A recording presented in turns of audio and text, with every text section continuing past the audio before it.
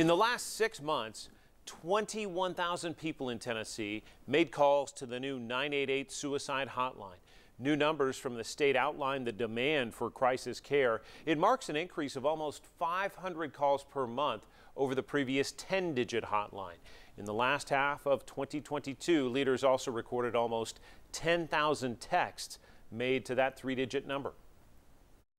The 988 number becomes an easy access point, an easy number to reference, regardless of where you live, that you can get connected locally to the right level of support that you need.